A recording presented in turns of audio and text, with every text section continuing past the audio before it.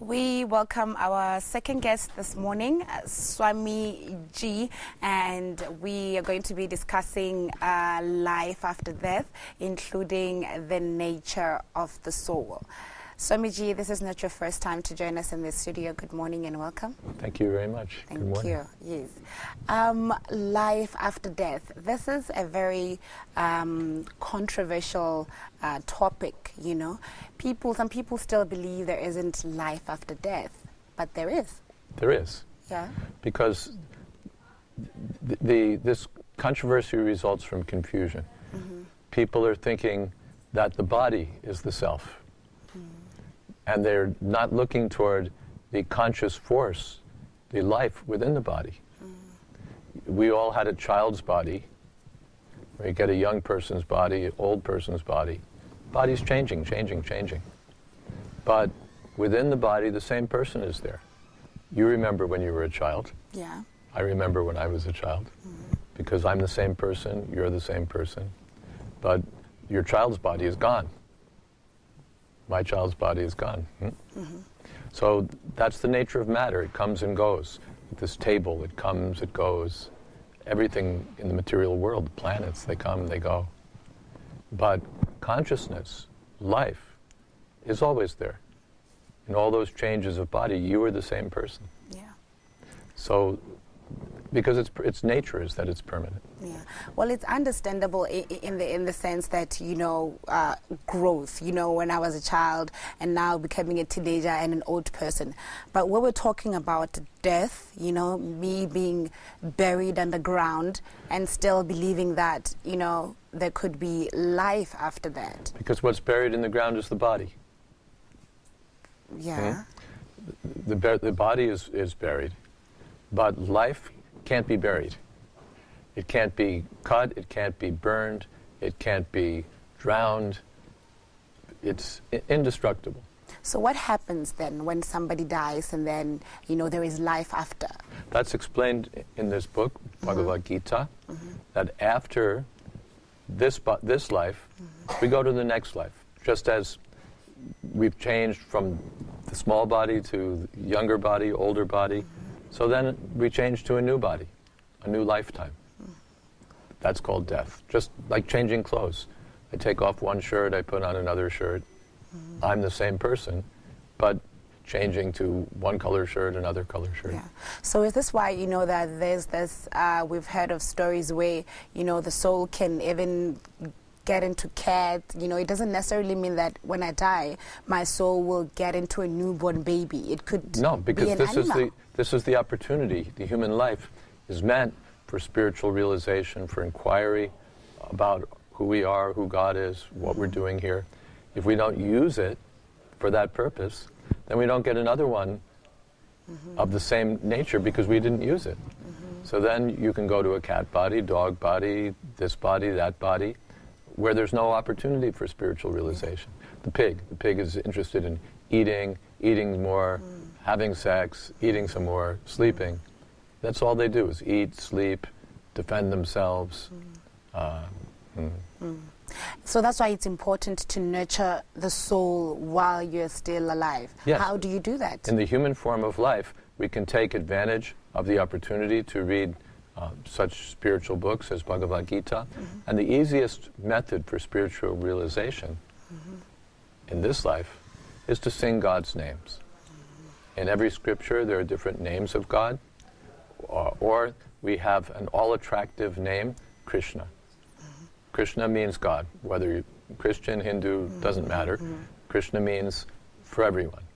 So we have this mantra or prayer, Hare Krishna, Krishna Krishna, Hare Hare, Hare Rama, Rama Rama, Hare Hare.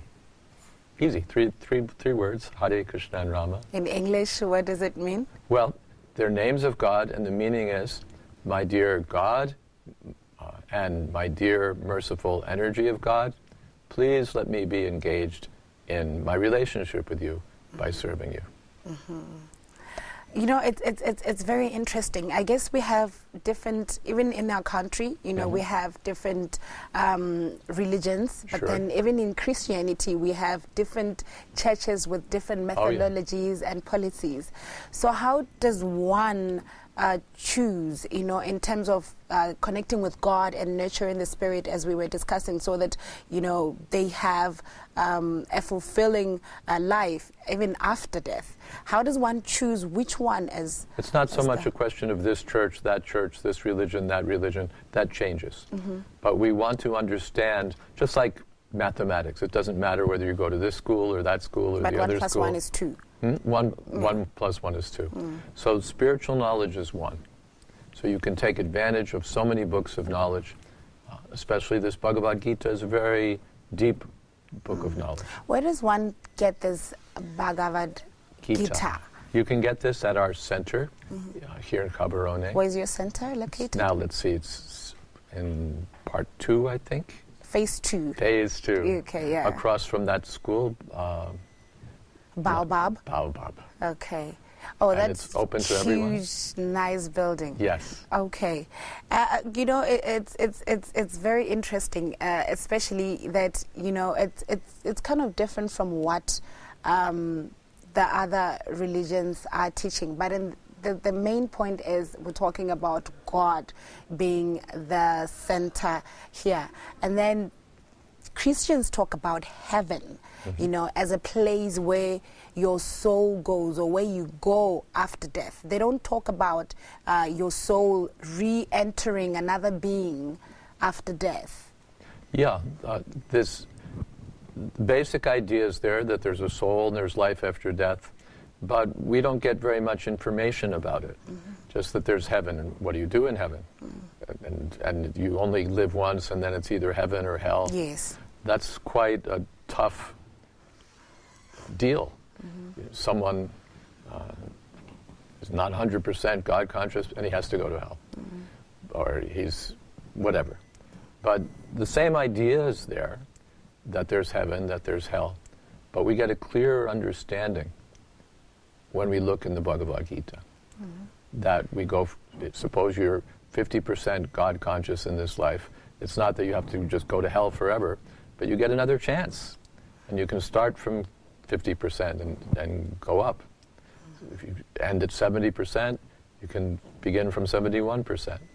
Not just, I mean, a father doesn't give you like one chance and that's it, but many chances. But if you turn away, if we turn away, that's our misfortune. Then we have to go down, we get set back. But if we turn toward God, it's our good fortune. So let's say Pauline, right now, I die, and my soul, obviously, it's going to be in the air somewhere, and then it enters, let's say, another baby. You know, when that baby grows up, am I aware in that state that I'm still Pauline who died 10 No, we years ago? forget. I mean, I don't even remember where I put the keys to my car. Right? We forget so easily. So how then do I fix it? What happens is, whatever progress you made, that's permanent. So that automatically you begin. Just like some people, they're naturally attracted to God. Why is that? It means past credit. They already cultivated that. Now they're picking it up just automatically from where they left off. Or someone's born in a religious family, godly family. Why is that? Because of their past progress. And someone else, it's like, they don't want to hear about God, they're against God, or they're born in some country where God is like stamped out. Why is that? That's what they wanted. They turned away, and so they're making further progress, you can call it, along the path they've chosen. Either a progress down or progress up. It's up to us. It's not just that what we do in this life is meaningless, that there's no result, that it has no consequence. Just like in school, if you study hard, you go on to higher education, good job, and you goof off, waste your time, then you go down. Because there's life after high school, right? That's true. So the same thing, this life, if we use it well, we can go up. Or we can reach the highest destination, go back to God. Swamiji, we've run out of time, but we have the other priest coming in, to discuss a different concept, the nature of the soul. Yes. So thank you very much for coming through. It's always a pleasure. Thank you, Pauline. Thank you very much. Thank you. Swamiji, life after death, mowa wa gago o tswela o ntse o tshela le ha o tlhokahetse mme o hiwa tshune ya gore o bankanye le mo nakong e tang ke ka ha ba dumelang ka teng a re tswele pele re tera amogele jalo o mongwe re tere bua ka one mowa o gore mme o bankanya jang.